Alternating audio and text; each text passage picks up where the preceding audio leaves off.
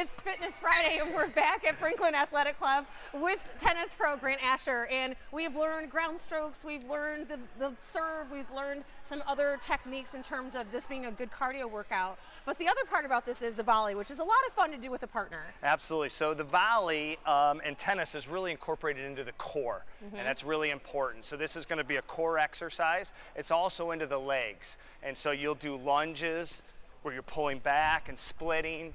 Gets a really good cardio workout. And then the volley, the technique is you give me a high five, Rhonda. See the high five? You want it to stop right there. You don't want to go through it. Okay. So when you hit the ball, just think about high fiving it. It's a fun sport. You hit the volley when you come to the net.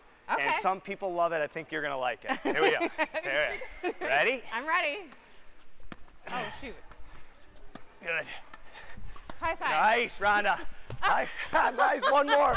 One more. Well, if you would like to enjoy a round of tennis here at Franklin Athletic Club and take some instruction, there's a special deal just for Local 4 viewers, but you can also do this in your local park, right? You grab a friend, or you can actually do some of these techniques on your own. So to learn more about Franklin Athletic Club and taking up tennis this spring and summer, just search Fitness Friday at clickondetroit.com.